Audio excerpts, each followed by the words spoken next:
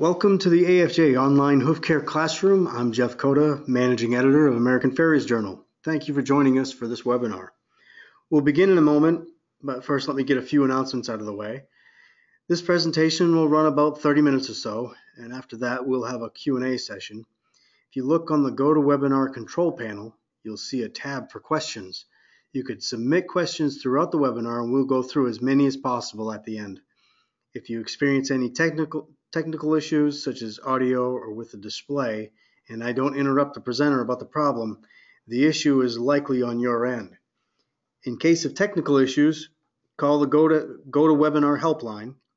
Get a pen or pencil ready and I'll give you a number to call. They'll be able to troubleshoot your problem and are very quick to respond specific to your machine and internet connection.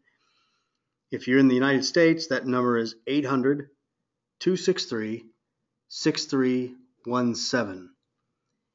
If you're in another country, the number is 1-805-617-7000. Again, the US number is 800-263-6317, and outside of the United States, it's 1-805-617-7000. If the webinar session crashes, re-enter the webinar through the same link that brought you here. If it crashed for all of us, I'll relaunch the session and wait a few minutes for everyone to rejoin, and then we'll pick up where we left off. Sponsoring the webinar is Save Edge, makers of the original horse rasp, as well as the Beast, the Final Touch, and the Photo Finish rasp. The original rasp has been the industry standard for many years and is known for having a smooth yet aggressive cutting action due to a superior tooth design and precision sharpening process. Save Edge rasps are used regularly by professional farriers who demand premium tools that work. There can be only one original, the Save Edge original. For more information, visit saveedge.com. So with that, let's begin our webinar. Bob, thanks for joining us and take it away. Well, thank you very much, everybody, for joining. I hope you get something out of this. I'm trying to do something a little more original than just say this is the coarse side and this is the fine side of a rasp. So thanks again for Save Edge for sponsoring these classrooms and education. It's great that we have manufacturers and distributors out there that are interested in making us all a better farrier. A short history. Abrasive instruments have been found in archaeological digs for thousands of years, but most of them were stones or by about 1000 BC, a lot of bronze was being used. But it was basically for woodwork because none of the hardening techniques had been developed. And bronze, of course, is quite a bit softer. So they have found archaeologically, they have found iron rasp back at 1000 BC. But it wasn't until the Middle Ages, which is before 400 AD to 1400 AD, that blacksmiths started developing the idea and the techniques of being able to harden metal. And at that time, they started developing files and rasps that were used on horses' feet and on different metal.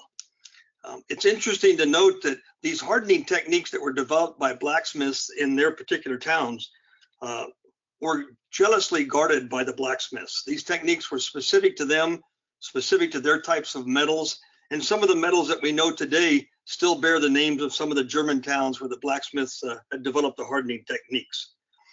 By about 1400, rasping and filing on metal and horses' feet were relatively common, and the hardening techniques have kind of leaked out to most of the world.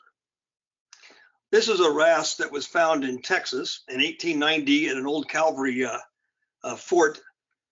It's interesting to note that the design of this rasp in 1890 is pretty much what we use today. This was probably a Heller or a Nicholson, because those are the only two companies that were making horseshoeing rasp at that time. But it's almost identical to today's rasp. Rasp versus files. Files are hardened steel with parallel rows of cutting teeth, and they are either cut or chiseled into the metal. They're single cut files that file in one direction and double cut files that will file in two directions, forward and backwards.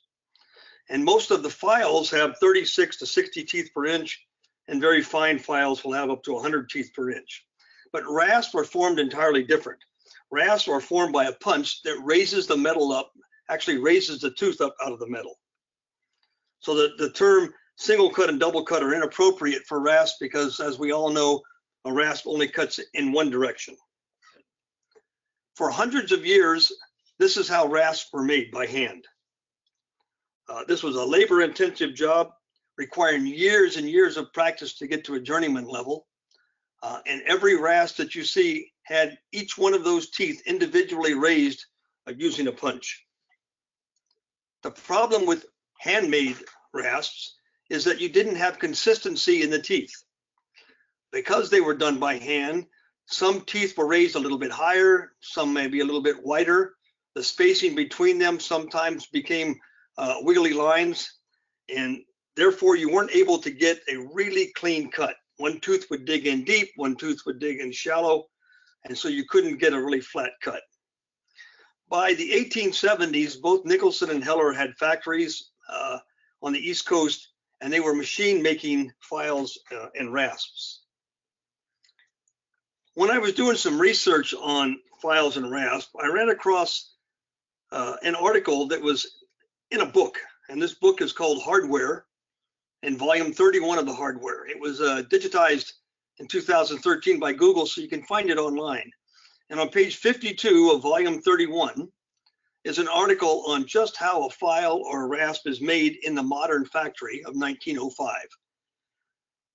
In that article, it talks about the 30 to 40 hands that had to touch that rasp from the very beginning to where it was finished and distributed. And it's a fascinating little article. I recommend you guys look this thing up. You can just Google Hardware volume 31. I think it'll show up, or Google just how a file or rasp is made, and that will show up as well. The modern horse rasp surprisingly looks a lot like that one that was found in Texas. Has a body length of 17 inches, including the tang. 14 is the cutting edge. Width is 1 3/4 inches on all the manufacturers. And the teeth are 5, 6, or 8 per row, which we'll talk about why that is. And they have 86 rows, which means 688 teeth that are staggered on the rasp. And you can imagine making those by hand day in and day out. All modern rasps are case hardened. Case hardened is where they take a relatively milder steel, not a tool steel, and they build the rasp, and then they go through a case hardening process where the working surface is turned into a carbon steel by what it's put into. This makes the rasp more flexible in the core and less brittle for breaking. If they were to use a piece of tool steel, not only would we be paying a lot more for a rasp, but they would be regularly breaking. So to case harden, you would make a rasp, and then you would heat up to a red heat. And it may be only necessary to case harden a portion. So gears in your cars and other equipment, the teeth are case hardened, but the rest of the gears is a mild steel. So you take the red hot steel and you place it into a high carbon hardening compound, and that's usually a powder compound, and let it kind of cool a little. Then the steel is reheated up into a red and then quenched in a variety of mediums from water on. And most of us farriers have been asked by blacksmiths repetitively about old rasps. What brand makes the best kind of knives, and what kind of tool steel is it, or steel it is, so they can quench it properly? And you can't find information about it. Nobody can. The type of steel and the quenching method and the hardening are all proprietary, and none of the rasp companies will share that with anybody. So it's a crapshoot when you get a variety of used rasps. The rasp is the most expensive tool in your shoeing box, and it's that way for a couple of reasons. And one is that it's not used properly. I know farriers that get 10 to 12 horses out of a rasp, and then they pick up a new rasp. And I know others that can get 50 horses per rasp, and those are the ones that know how to properly take care of of a rasp.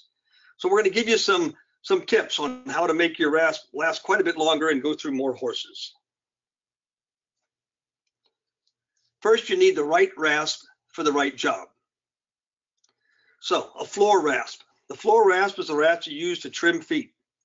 It never touches metal of any kind.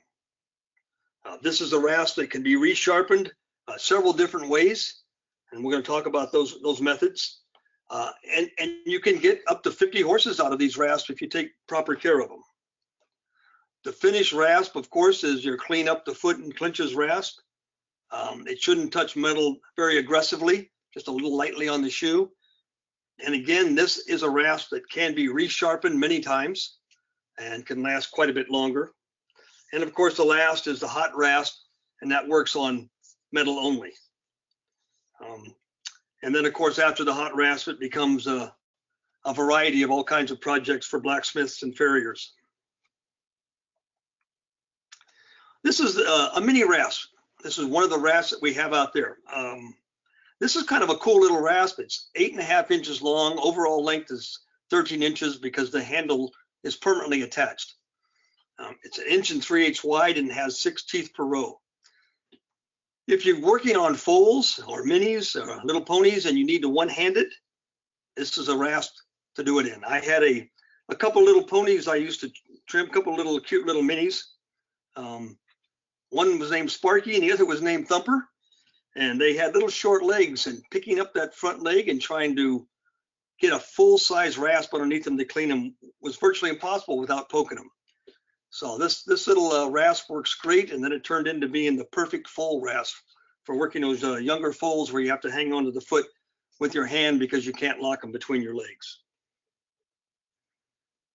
This is the standard rasp that most of us use every day. It's 14 inches in length, 1 3/4 wide, but they come in 5, 6, or 8 teeth per row, and the manufacturers sometimes are specific to they only make a certain number of teeth, and others have several to pick from. And of course, they have one coarse side and one fine side. A lot of the companies are making these oversized rasps now. This is Save Edge the Beast. It comes in 14-inch and 17-inch lengths, and it's 2 3/8 inches wide, so a little over a ½ inch wider. Still has 8 teeth per row. Great for the warm bloods and for the draft horses. These, again, if taken properly care of, you can get a lot of horses if you keep them sharpened. And then the finished rasp, of course, is more like a file. It's fine on one side and extra fine on the other. These really sharpen well. These can last a long, long time if they're kept properly tuned up and cleaned. The correct side. Having a horseshoeing school, I can tell you this is a constant battle. Don't use the fine side of your rasp. Now, if you're looking to remove a lot of foot, use the coarse side. You can't change angles and change toe length just rasping it. If you're shoeing in a wet environment, you'd like to have a rasp that's got 5 or 6 teeth per row with a wider tooth angle. And that keeps the material from clogging up that tooth. Once the tooth gets clogged, the only cutting is being done by the very, very tip of that tooth. And it gets dull pretty quickly by using just the tip and not the entire chisel type tooth. If you're shoeing in a more dry environment, you would like to have like 8 teeth per row, and they're a narrow tooth angle. It gives you a little better bite because you're not taking as wide of a cut, and you can remove the foot with a lot more smoothness, and you don't have to worry about your rasp clogging up. Think about horseshoeing rasps like you would think about a hacksaw blade. If I've got a really long pony foot that I'm going to use a hacksaw blade to cut off, I want to go to 12, maybe 14 teeth per inch on my hacksaw blade so it doesn't clog up in the soft material. If I've got a really hard piece of metal I need to use a hacksaw on, I'm going to go to 32 or 38 teeth per inch. So it's the same thing with rasps. The more teeth you have in the row, the harder the foot should be that you're using that particular rasp on. One of the most important things you can do for your rasp is keep it clean.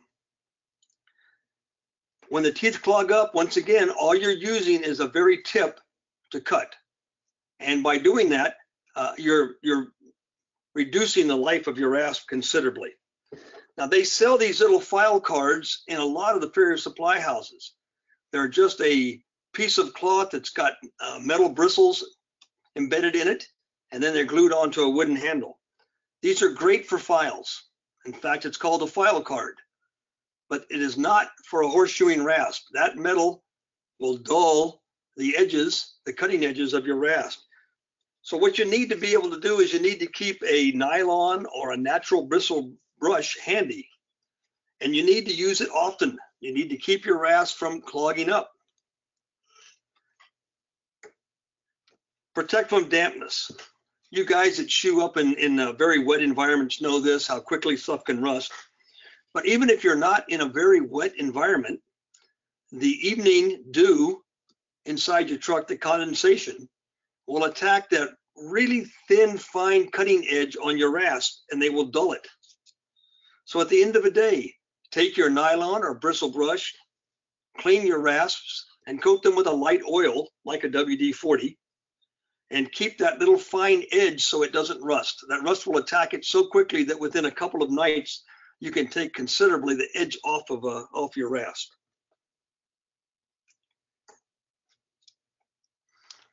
In addition, you want to protect it from other metal. I can't tell you how many times I have seen farriers walking out into a pasture do a bunch of broodmare trims, and they're carrying their rasp and their nippers in the same hand. That high carbon steel, that tool steel of your nippers are banging into the rasp and knocking off the edge of all the teeth that it touches. And you do this all day long when you've got 10 or 12 horses that you're cleaning up in a pasture, and you carry your rasp like that. That rasp has taken 50–60% of its life gone just in that one day of trim. So protect your floor rasp and finish rasp from touching other metal. Same thing applies in your shoeing box. Don't have the rasp laying around, bouncing around as you're driving down the road, having the cutting edge bang on the reins of your tongs or your nippers or pull-offs. Keep your flooring rasp and your finished rasp completely away from other types of metal. Lots of guys are out working on a horse. They've got a rasp in their hand. They drop the rasp on the ground, use their nippers or knife, pick up the rasp, trim the foot, drop it back on the ground. Those are abrasive environments. And every time you throw that rasp down on the rock or the sand, you're taking off that very, very fine cutting edge that makes for the sharpness of the rasp. And we all know what happens when a rasp gets dull. You can no longer pull it. You start pushing it. You start gouging the foot. You're not getting a nice level foot. So protect that tool and get a quality job. They've got some different little sleeves that you can put rasp in that are made by some different companies, little commercially made covers. Or go by your local firehouse. They're required to do regular inspections of fire hose, and they got to throw away the stuff that's no good. Doesn't take to get a couple feet of this to cover your rasp. The rasp using part is 14 inches long, so you get a 16–17 inch piece of fire hose, and it makes a really good holder for your rasp. Pick it up, head out in the field with it, and keep it in the sleeve.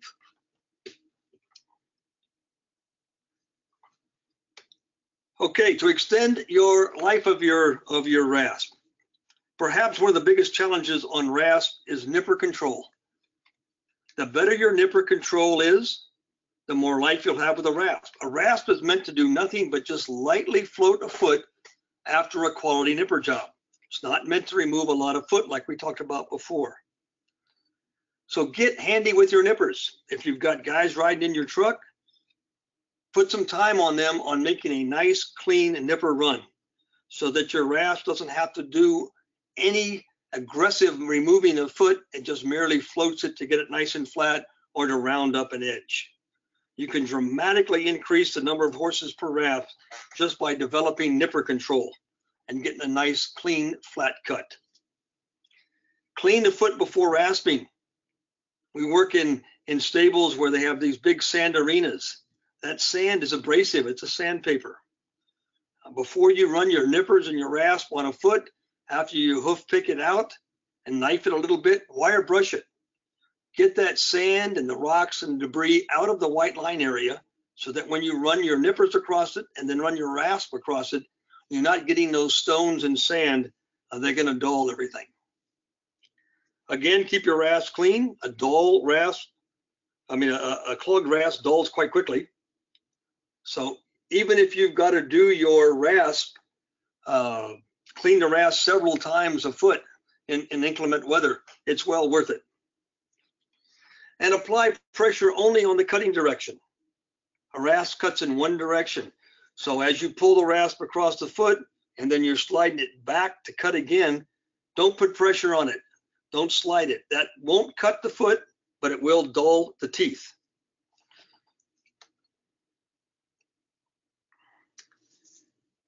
And make sure you use all of the rasp. You got 86 rows of rasps. If you're only using 30 of them, you're not getting your money's worth out of a rasp. Now, one of the easiest ways to keep your rasp sharp is to use a buffing wheel. There was a really nice article by Steve Teichman in the journal, and it's up on your screen. You can look that up about how to use the buffing wheel. If you use a buffing wheel in between every horse and you keep your floor rasp sharp, just touched up, you are going to be amazed at how long you use that rasp. You use just a little bit of an abrasive compound to put it in there and run your rasp across it. It's like a hoof knife. If you wait until your hoof knife is so dull you can't even cut your finger with it, you spend a lot of time and energy trying to sharpen it. But if you touch it up between every horse, you can keep an edge on that knife for weeks. Same thing with your rasp. Run it across this wheel. A new rasp, you might have to just lightly hit it. An older rasp may take 5 or 6 passes to put the edge back on it, but it really puts a nice edge on your rasp and keeps it on there. Another really good method is with muriatic acid. You can use a sulfuric acid like they use in plumbing. It's a little more toxic, a little more dangerous. I prefer the muriatic acid. Muriatic acid, when diluted with water, becomes harmless and it's biodegradable. So you don't have to worry about what you're going to do with the residue. You can purchase muriatic acid at all the big box hardware stores. You can go in the pool section. They use this to bring the acid level up in your swimming pools. In the tile section, they use it for cleaning tile. And you can pick up a gallon of it relatively inexpensively. Get a 3 or 4 inch ABS pipe and buy an end cap that you glue on, and then some cap on the top just to keep it preserved. This one I use has just got a little rubber cap on it that I can put back over it and keep the air out of it and whatever else falling into it. Before you start to dip your rasp in this stuff, make sure you find a nice place to put this. I used a couple of cinder blocks.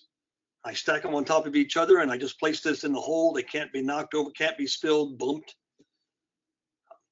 Then you pour this with muriatic acid. It's kind of nasty to breathe, so make sure this is outside and ventilated. If you splash some on you, rinse immediately with water and it dilutes it right away. If you get it on your clothes, it'll just be a wet spot today and a couple days later it'll be a hole. But it's not going to be that corrosive to your skin, and always wear safety glasses when you're around any kind of chemicals like this. So you pour the muriatic acid into your tube, and then you stick your rasp in there and leave it overnight. And you'd be surprised at how much this sharpens. We're going to talk a little bit about a kind of a formula for cold versus warm environments, because the acid acts differently in different environments. After you've soaked your rasp, pull it out and stick it in a bath full of baking soda. The baking soda will dilute the acid. Just use a pair of fire tongs. Don't use your fingers. What I found out what happened with muriatic acid is it will eat underneath your fingernails and make them hypersensitive for weeks. So use a pair of tongs, pull it out, and run it through this bath of baking soda to neutralize the acid. And then dry it off, run it across the buffer a couple of times, and spray it with a lubricating WD-40 or some kind of lightweight oil, and you will be amazed at how sharp that rasp becomes. So for every 10 degrees of temperature change outside, you can double the rate of the chemical or reduce the rate of the chemical reaction. So if I've got a 90-degree day, I'm probably going to be able to get my chemical reaction in maybe 6-8 hours to sharpen my rasp.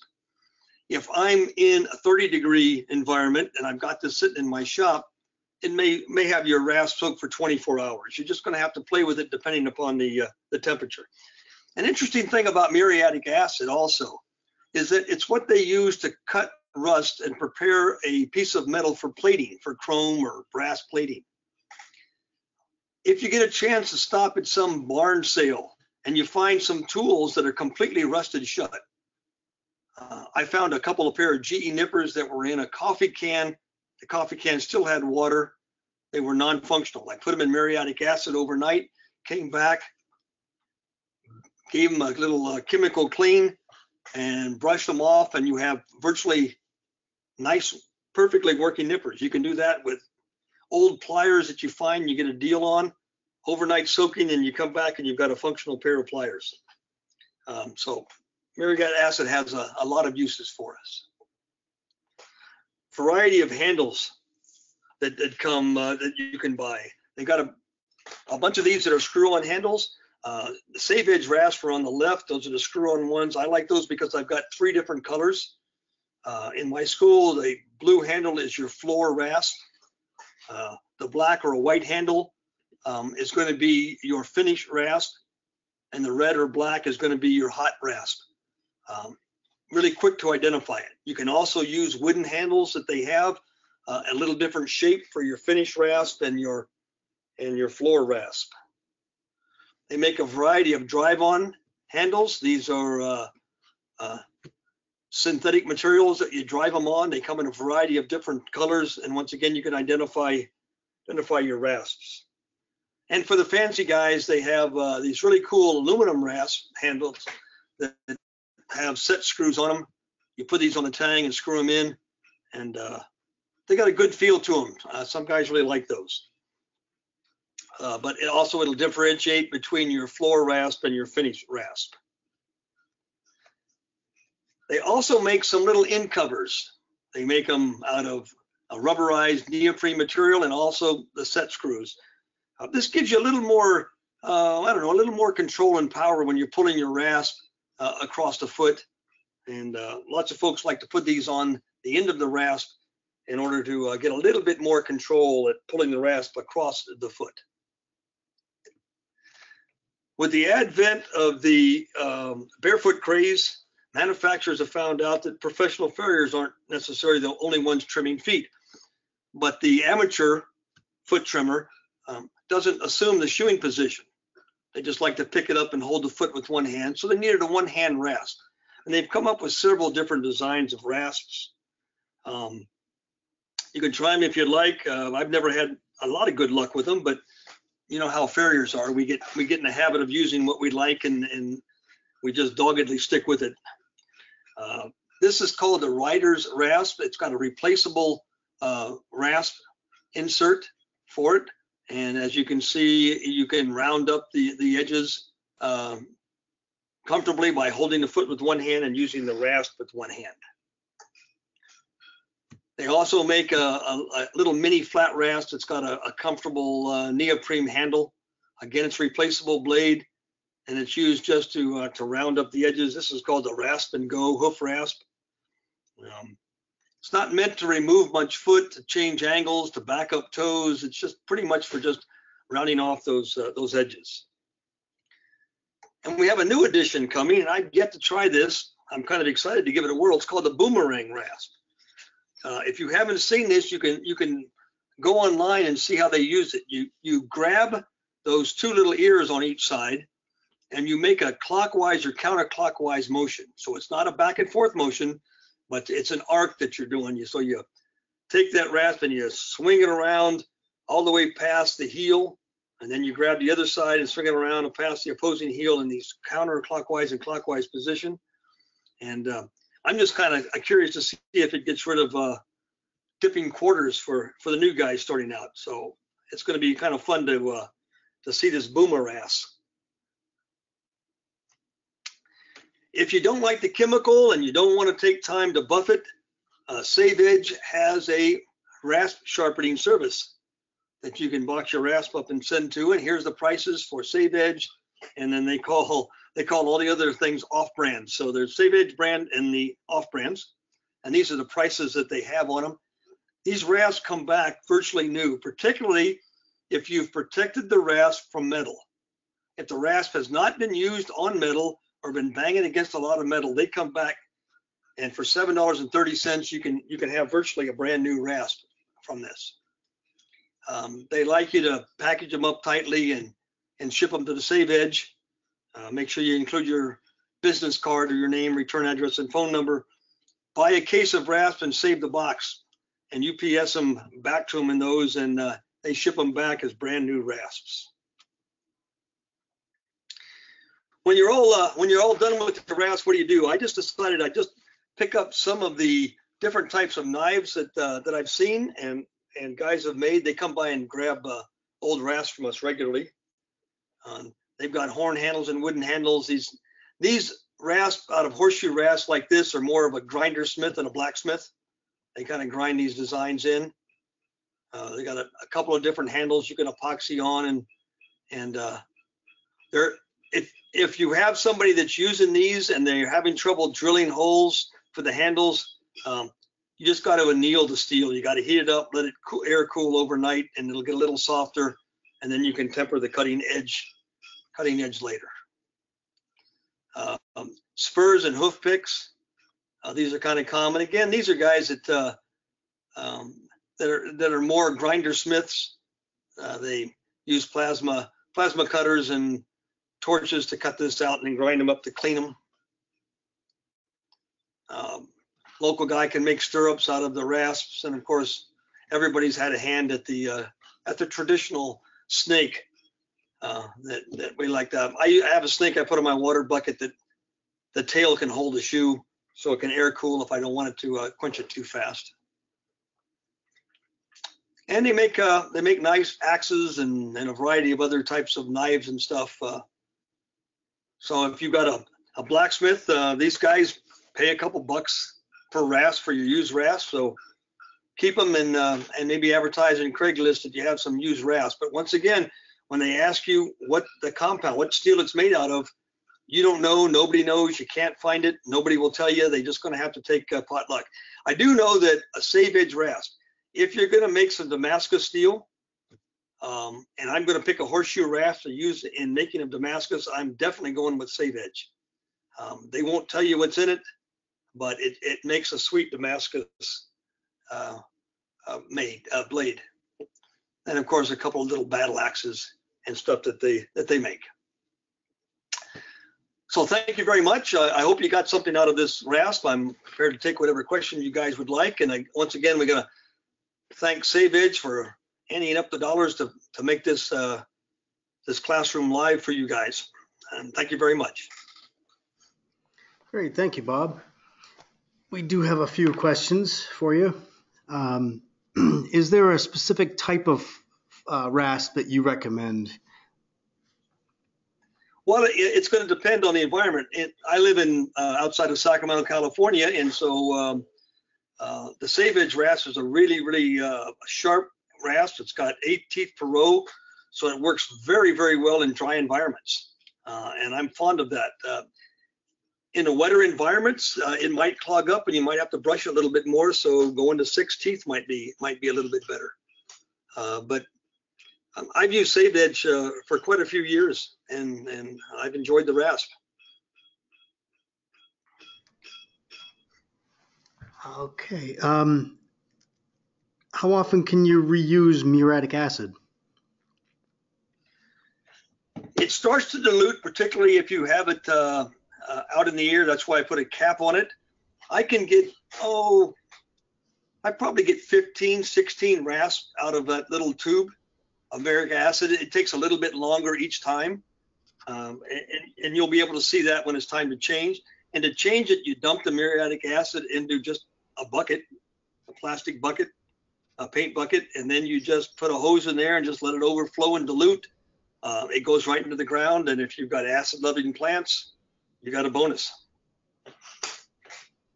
Now, you mentioned earlier that rasps and metal don't work real well, so should Farrier use the magnet on the hoof stands? Well, you know that has a tendency to on the hoof stand, that tendency to dull your rasp when you slap that thing on it. I'm not an advocate of it.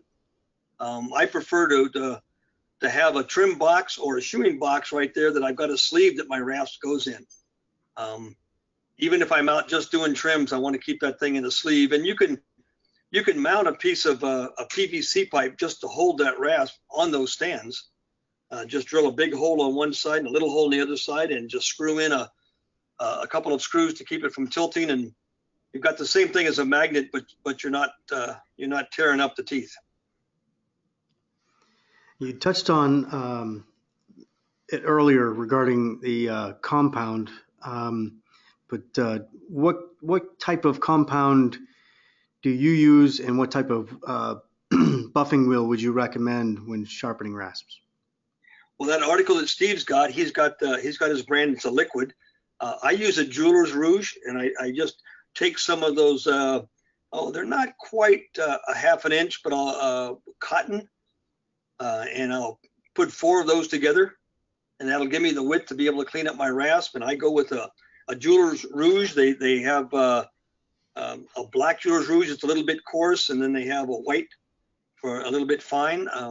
I find that the coarse works really well on the rasps, and that's all I have to do with it. Okay. Now, what concentration do you recommend for the baking soda? Oh gosh, I do that like I cook. I just kind of throw it in. The water, most everybody's water is kind of a base, and so with enough water to dilute that, I would take for one rasp, I would take a bucket of water and throw a little handful in. That's all you really need. Okay. And we have a few horse owners viewing tonight, and we had one who was wondering what's dipping a quarter. Dipping the quarter is when you're trying to level a horse's foot. The quarters are on both sides, and they're much thinner.